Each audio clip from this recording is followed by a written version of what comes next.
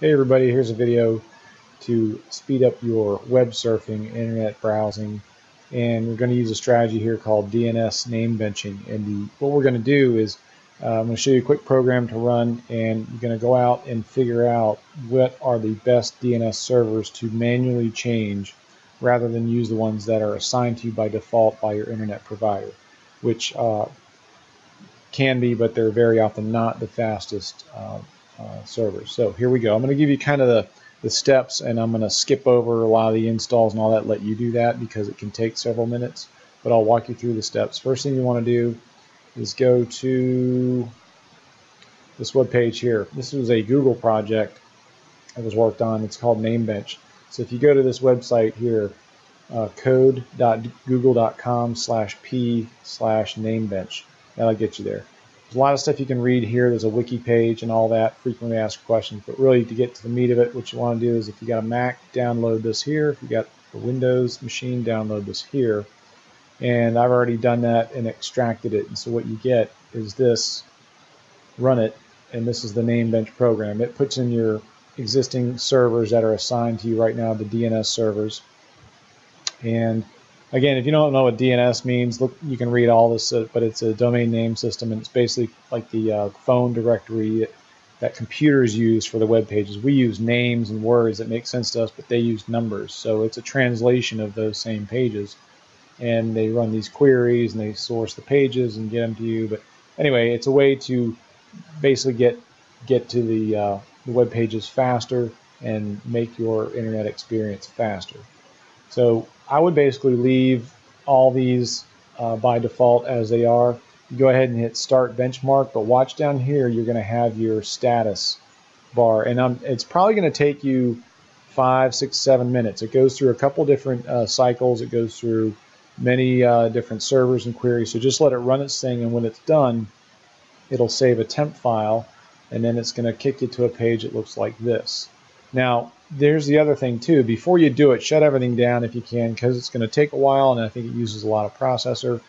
Also, only do it one time, because I've done it twice. Now, after I do it twice or 3 times even, it only works the best the first time. So it's going to think the second and third time, all these queries you're making in the cache pages. It's a long story, but anyway, it doesn't work to optimize after you've done it once. So now what you're seeing here is mine. It says, oh, you're already the fastest, and it's pointing you to my own router, which is ridiculous. But anyway, what you want to do is you'll get your report here. It'll tell you the first time I did it was like 30-something% faster if I changed my settings.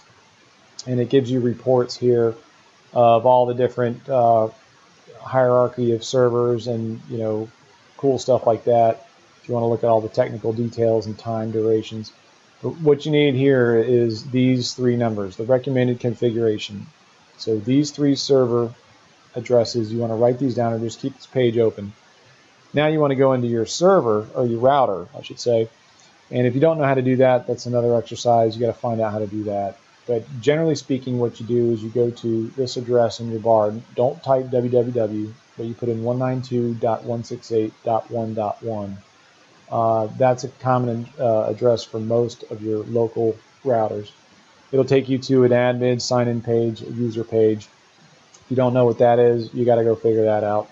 But once you log into your router, you go to this page, to the basic setup, and you go down here to your static DNS pages. Now this is where you're going to put in those numbers.